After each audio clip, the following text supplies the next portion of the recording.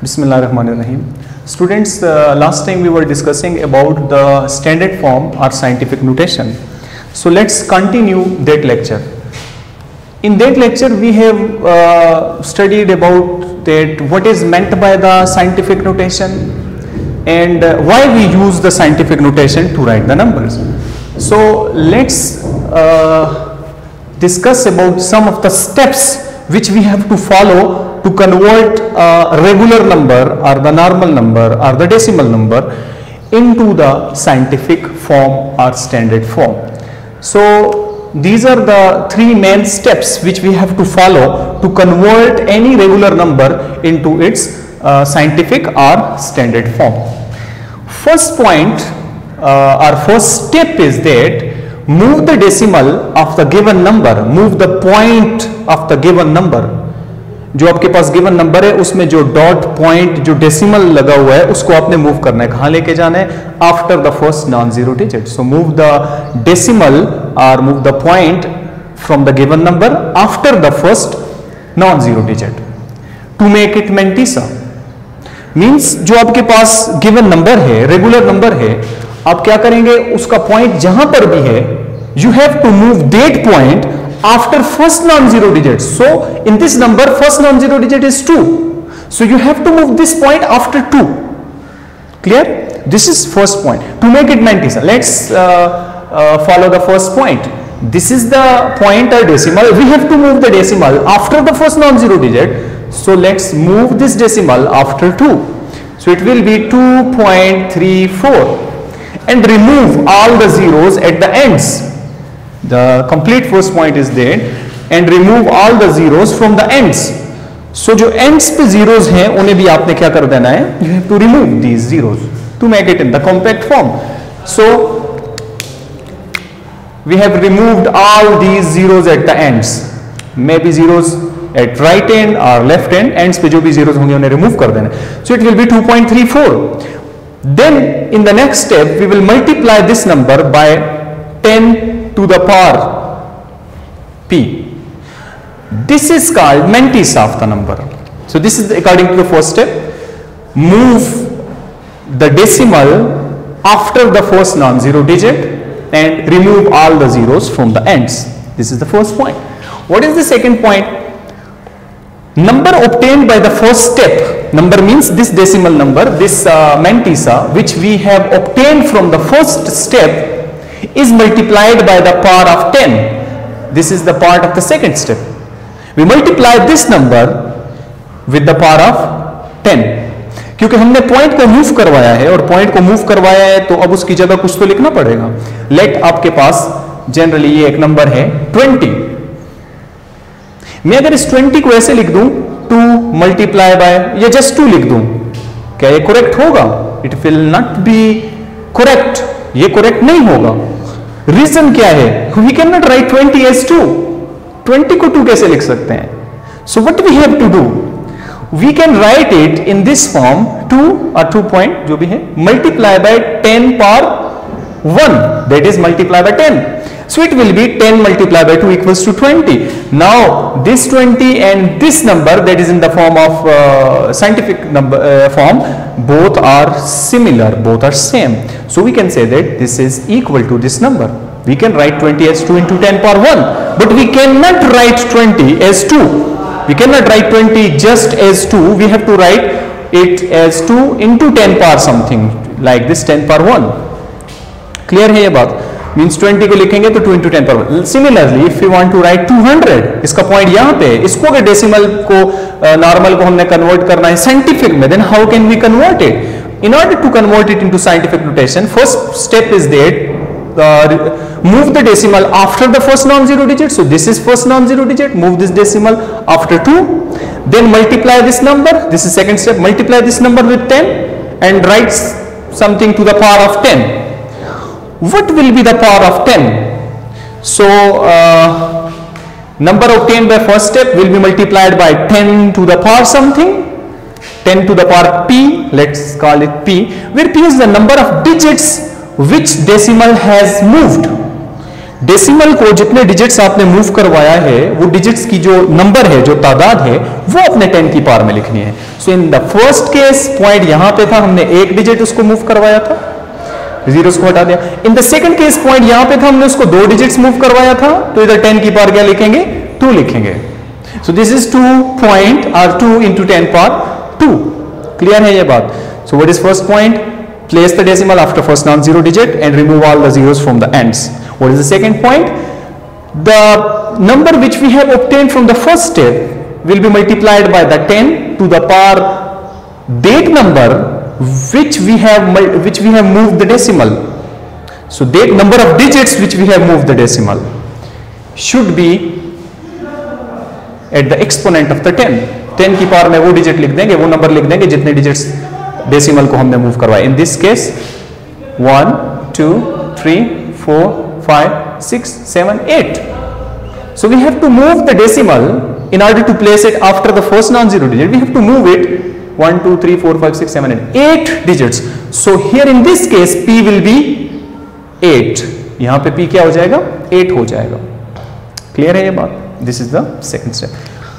If we have to move the decimal from right to left or from left to right, we have to use power of 10 positive or negative. So there may be 3 cases related to the symbol of the power of 10.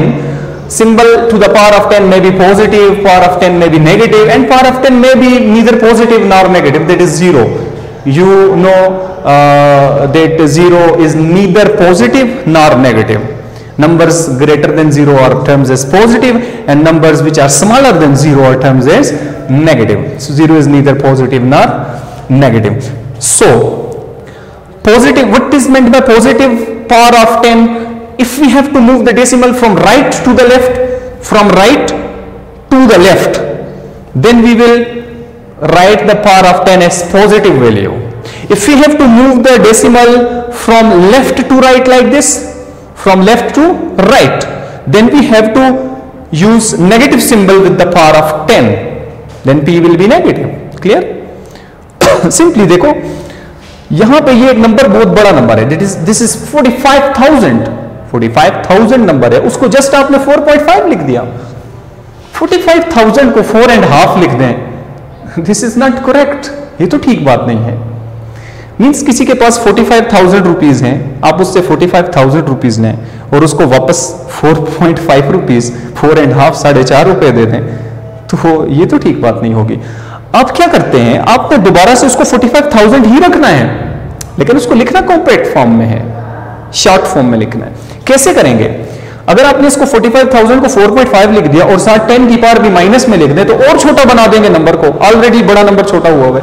So you have to use in this case, जब आप बड़े number को छोटा करके लिख रहे हैं, बड़ा नंबर था वो, तो इन दिस केस आप क्या करेंगे, 1 से बड़ा था, काफी बड़ा नंबर था, in this case you will use power of 10 as positive. ये नंबर बहुत छोटा है, like this is 1,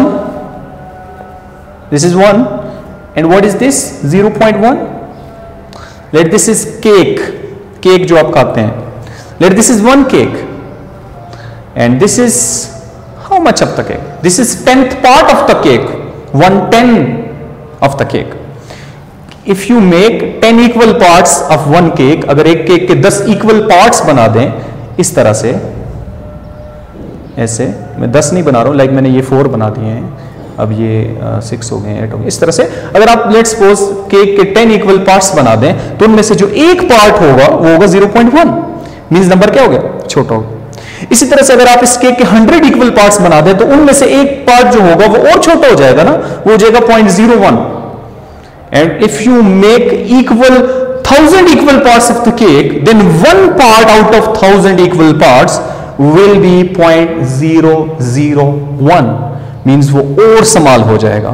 it means कि जो नंबर 0.00032 इस फॉर्म में लिखा होता है, ये बहुत समाल नंबर होता है। आपने मैथमेटिक्स से पढ़ा होगा, डेसिमल से पीछे 10th, 100th, 1000th, 10,000, 100,000, या पाकिस्तानी चार्ट के मुताबिक आप उसको लेख कह सकते हैं। सो ये वन कोई ऑब्जेक्ट है, उसके 1,00,000 हिस्से किए हुए हैं, 1 लाख पार्ट्स बनाए हुए हैं, 1 लाख इक्वल पार्ट्स बनाए हैं, उनमें से जस्ट 32 पार्ट्स की बात हो रही है, बहुत छोटा नंबर है। तो इस तरह से 0.00 इसकी फॉर्म में लिखा होगा तो नंबर छोटा होगा, इसलिए 10 की पावर नेगेटिव होगी। लेफ्ट से मूव करवाएंगे राइट की तरफ, 10 की पावर नेगेटिव होगी। लेट्स सपोज हमें मूव ही नहीं करवाना पड़ता डेसिमल को in order to convert that number into the scientific notation like this number, वो पहले से साइंटिफिक फॉर्म में लिखा हुआ है। पॉइंट इसमें भी था, इसमें भी है, बट इसका point already first non zero digit के बाद लिखा हुआ है। It means that this number is already in the scientific notation, it is already in the standard form. So what we will do in order to convert it into scientific, it is already in the scientific notation, so we'll write it as similar to 2.34. Decimal is already after the first non-zero digit, so we will not move the decimal, we will not move decimal at all. So decimal will be here, will remain here, 2.34. Multiply by 10 from the second step to the power, how many digits the decimal has moved in this case? इस case में तो decimal कोई भी digit move नहीं हुआ, it means that decimal doesn't move in this case, so कोई digit move नहीं किया, इट मींस 10 की पावर क्या लिख देंगे, 0 लिख देंगे। क्लियर? सो ये 3 केसेस हैं जिसमें आप पॉजिटिव पावर, नेगेटिव पावर या 0 पावर की बात करते हैं। अब लेट्स सपोज चलें अब कुछ बुक की एग्जांपल्स की बात करते हैं। एग्जांपल 1.1 जो थी, we have solved that example in our previous lecture, that is the mass of earth. We have converted the mass of earth into the scientific form. This is example 1.2। They find the number of seconds in a year, in 1 year, and then convert these number of seconds into the scientific notation. So here we have converted the 1 year time into the number of seconds. 1 year is equal to, we know that 365 days normally, 365 days except leap year. So 1 year equals to 365 days. If we convert these days into hours, we can say that 365 into 24 hours means 1 day contains 24 hours. Now if we have to convert these hours into minutes, then we can say that 365 into 24 as it is. 1 hour की जगह क्या लिख देंगे, 1 घंटे में कितने minutes होते हैं, 60 मिनट्स होते हैं, 60 मिनट्स। देन मिनट्स को भी सेकंड में कन्वर्ट करना है, तो यहां तक ऐसे लिखेंगे 365 टाइम्स 24 टाइम्स 60, मिनट की जगह लिख देंगे 60 सेकेंड्स, तो सेकंड्स में ये कन्वर्ट हो जाएगा। फिर आप कैलकुलेटर पे इनको मल्टीप्लाई करके लिख देंगे 3153,600 सेकंड्स। सो ये बन जाएंगे, इसको अगर साइंटिफिक नोटेशन में लिखें, मैं यहीं पे लिख देता हूं 3153,600 सेकंड्स। इसको साइंटिफिक नोटेशन में अगर आप कन्वर्ट करना चाहते हैं तो कैसे कन्वर्ट करेंगे, इसका पॉइंट यहां पे, इसको उठा के आप लिख देंगे फर्स्ट नॉन जीरो के बाद। थोड़ा सा जल्दी लिखते हैं इसको क्योंकि आप अभी समझ चुके हैं। 3.15326 नॉन जीरो सारे लिख दिए और एंड्स पे जीरोस को क्या कर दिया, रिमूव कर दिया, और साथ में multiply by 10 to the power number of digits which the decimal has to move 1 2 3 4 5 6 7, so 7 seconds ये हो जाएगा। सॉरी मैंने ये कहा था कि 1.1 एग्जांपल हमने सॉल्व की थी, 1.1 एग्जांपल सॉल्व नहीं की थी, वो 1.3 एग्जांपल थी जो हमने सॉल्व की थी। 1.1 ये है जो भी सॉल्व करते हैं, this is 1.2, 1.3 we have solve already. सो इसको अगर आप कन्वर्ट करें साइंटिफिक में तो जल्दी से कन्वर्ट करने कैसे होगा, इसका पॉइंट कहां पे है, डेसिमल यहां पे है, नहीं होता तो एंड पे लिखा होता है। यहां से डेसिमल को कहां ले जाना है, फर्स्ट नॉन जीरो के बाद ले जाना है। कितने डिजिट्स मूव करवाने पड़ेंगे, 3 6 7 8, so it will be 3.84, again 4 zeros को हटा दिया and 10 to the power 1 2 3 4 5 6 7 8 metres. तो this is average distance between moon and earth. Average इसलिए बोला है कि कहीं पे डिस्टेंस ज्यादा हो सकता है, कहीं पे कम। Let this is earth, this is moon. इसका पाथ जो होता है वो थोड़ा एलिप्टिकल्स होता है। लेट यहाँ पे अगर डिस्टेंस ज्यादा है तो यहाँ पे डिस्टेंस कम है, अप्रोक्सीमेट मैंने पाथ बनाया, तो पाथ थोड़ा चेंज होता है, कहीं पे डिस्टेंस ज्यादा कहीं पे कम हो सकता है, फिर उसकी एवरेज वैल्यू ली होती है। So this is about the scientific notation. So in this way we can write the numbers in the scientific notation. आपकी जो असाइनमेंट्स हैं आज के लिए, आपका होमवर्क जो है इसको आप जरा गौर से सुनेंगे। Your today's assignment is to solve the assignment number 1.2 and 1.3। May be we have solved assignment number 1.1, तो ये आपने खुद ही देख लेना है। असाइनमेंट 1.2, असाइनमेंट नंबर 1.2 एंड 1.3, ये असाइनमेंट नंबर्स आपने सॉल्व करने हैं और साथ में एग्जाम्पल नंबर 1.3 सॉल्व करनी है। एग्जाम्पल 1.3, और ये आपने सबमिट कर देनी है गूगल क्लासरूम पे, assignment number 1.2 and 1.3 and example number 1.3। Okay, thank you.